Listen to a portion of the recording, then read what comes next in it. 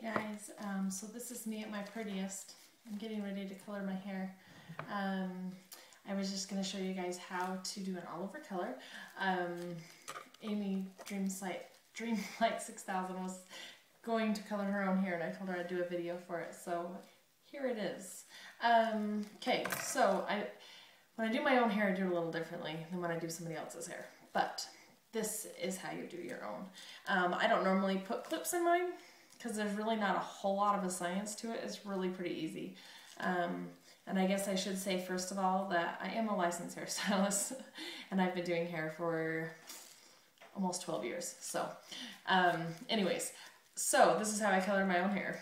I section it off. This is called the T part. You go right down the middle. Oh, and totally ignore my white trash look.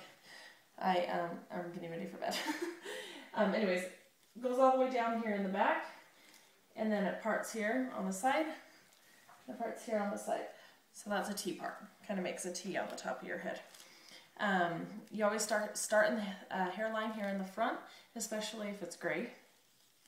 So you take one section at a time. I normally just section mine off with the hair color. I don't clip it off. I do still section, but I just use the color to keep the parts separate, if that makes sense. I am using Cistb Perfect by Willa. My color that I use is 475 is what I normally use, but I didn't have quite enough, so I'm mixing it with 575, which will just make it a half shade lighter, and that's okay. I have to redo the whole thing every time anyways because my hair fades so bad because it's so damaged. So anyways, you mix it equal parts with 20 volume cream developer, and then you just mix it up and make sure it's well mixed. Don't be worried if it's a funky color. All color is a funky color. But you start right here in the hairline. You go all the way down around. If you're going darker, you don't have to start in the middle. You can start right at the base, that's fine. If you're going lighter, you have to start in the middle of your hair, which is called the mid-strand, which is from here to here. And then you go back and do the base and the ends, and the reason for that is that your ends are a lot more porous or dry, and the base of your hair produces heat, so they will process faster than the rest. So what I do when I am retouching my hair, because I have to pull it through, I go through first and I retouch everything.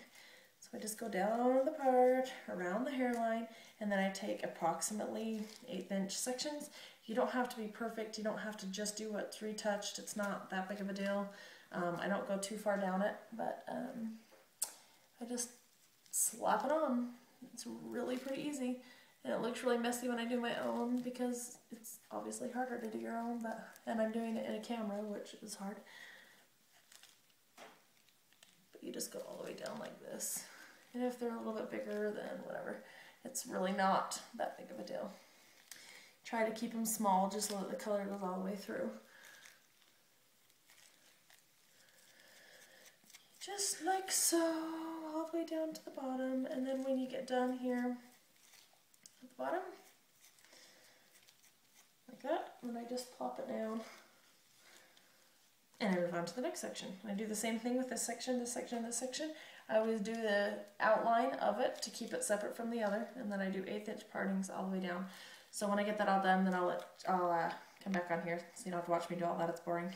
Okay, see you in a second. Okay, now I have gone around and I've done each section. I've parted them off. And no, it's not perfect. It doesn't need to be. So it's okay. So now you're going to get a second chance really to hit the regrowth here at the base. Because I'll go through again, same thing, about 1/8" sections-ish, and I start at the base again, and I work my way all the way to the ends.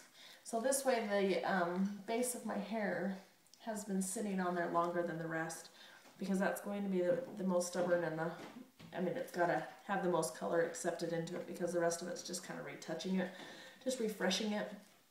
So I'm going to go through 1/8" sections, move it all the way down to the end, and then I'll be back.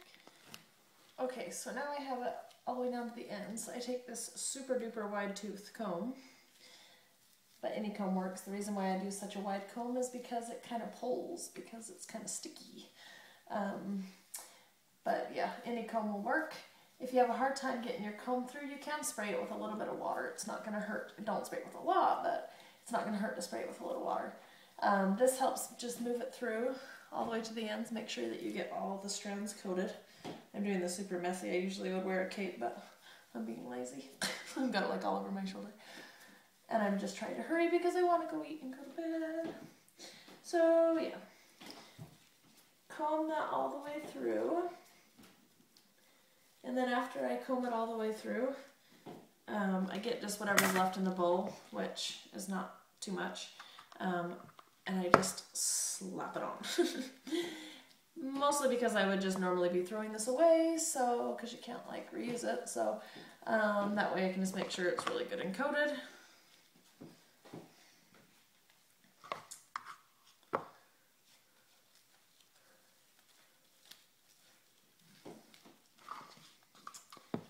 Like that. And then I get the comb again, and I just kind of work that through.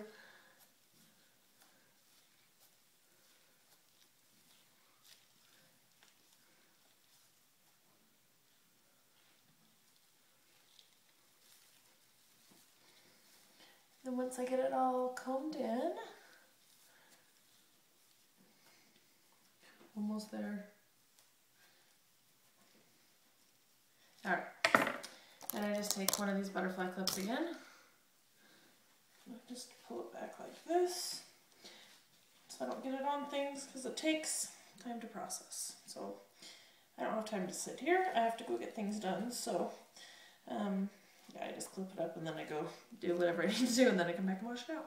So yeah, just clip it up like this, and I let it sit. So it will be sitting for 30-35 minutes, and then I'm going to wash it out and I'll blow it dry, and then I'll come on and I'll show you what it looks like. Okay, see ya. So now it's the next day. I was too lazy to blow dry my hair last night and do it so you guys could see. So here I am this morning. So this is what it looks like when I'm all done. And it's nice to have a new color. I was in desperate need. Anyways, I hope that helped you guys. If you have any questions, feel free to leave them. And I think that's all. We'll see you guys later.